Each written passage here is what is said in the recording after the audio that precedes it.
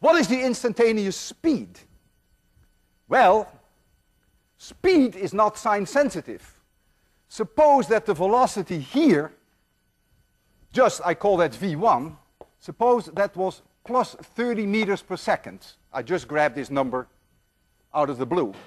And suppose here somewhere it was, I call that v2, suppose that was minus 100 meters per second.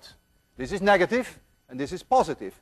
Then we would have to say in physics, whether you like it or not, it's not very pleasing, but you would have to say that this velocity is lower than that one, because minus 100 is lower than plus 30.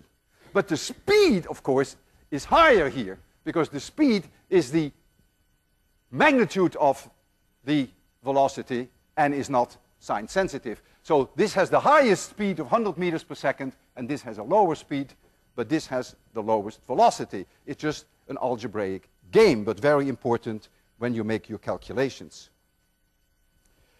I have always wondered what the average speed or the average velocity is of a bullet. Now I want you to realize I'm not a fan of guns at all, but it always intrigued me. How can I measure the average speed of a bullet?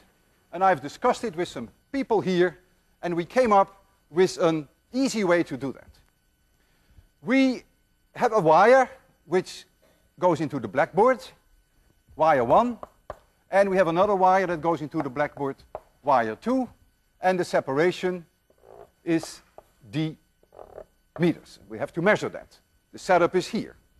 So this is wire number 1, and this is wire number 2. So you will see the coming in like this. So I'll make this a 1, and I'll make this a 2. That's the way it's set up.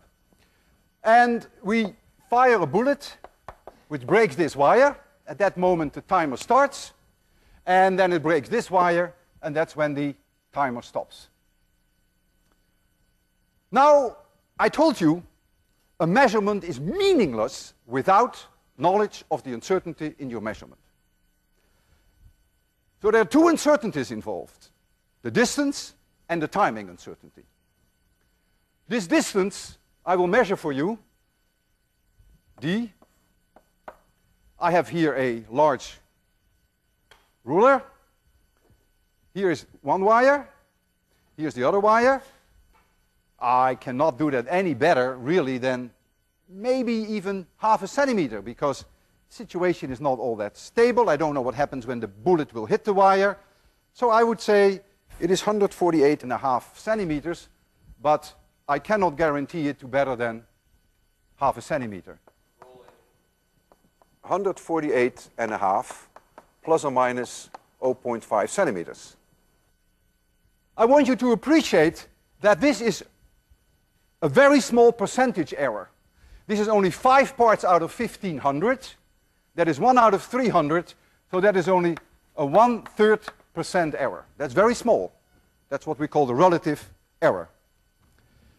Then I ask myself the question,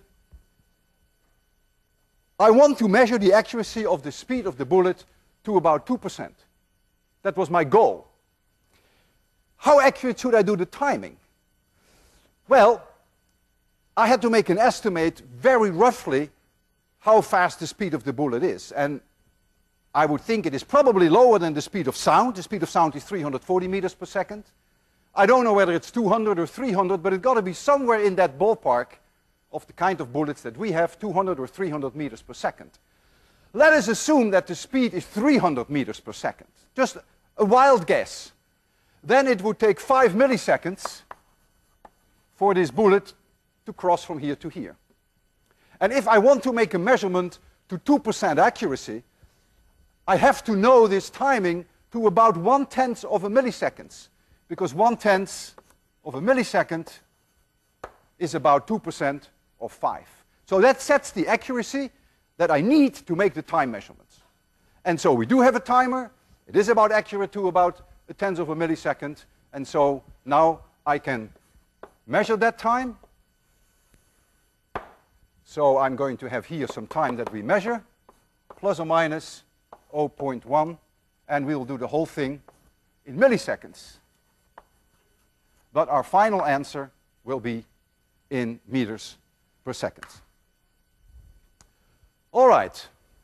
I always have to think hard when I do this, because when we deal with bullets, that is no kid stuff. And as I said, I have really no experience firing guns. This is the bolt. Oh, there we go. Here's the bolt. There we go. It's in place. Before I do that, I want to check the circuit. I want to make sure that the electronic circuit is properly working. You see the timing here, right? So I do a small test just to see whether the circuit is working. Yeah, should be working. So here comes the bullet.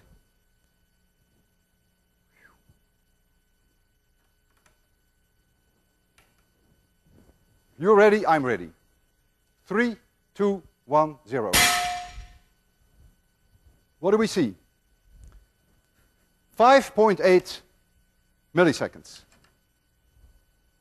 5.8, is that what you see? Yeah. 5.8 milliseconds. 5.8 plus or minus 0.1. So out comes the average, call it speed or call it velocity, it's the same thing in this case. 148.5, 5.8, and I have to convert it to meters per second. That brings it at 256 plus or minus. Now you come in here with your plus or minuses. This is a 1/3% error. It's negligible to this one.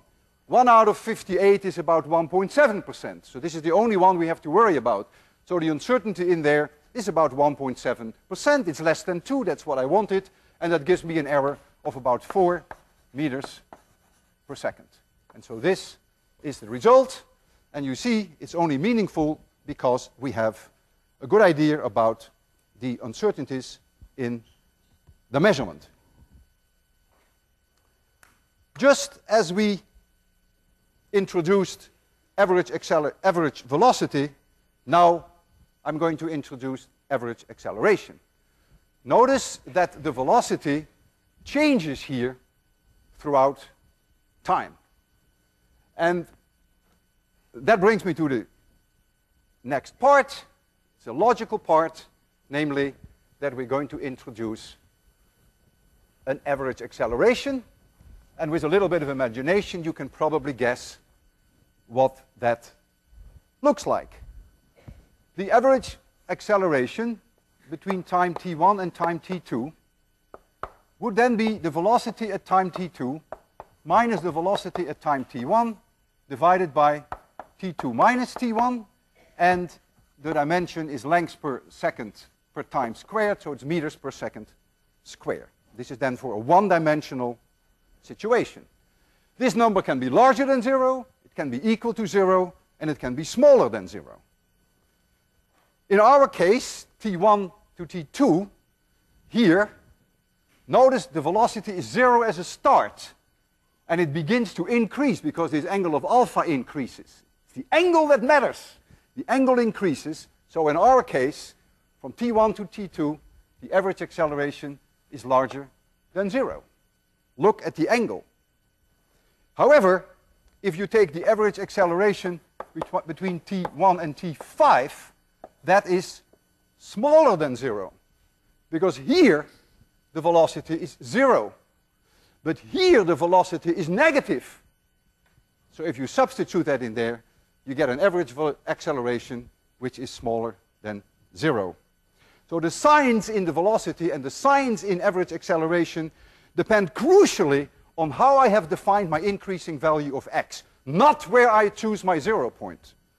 If I reverse the direction of increasing x, then all my signs will change.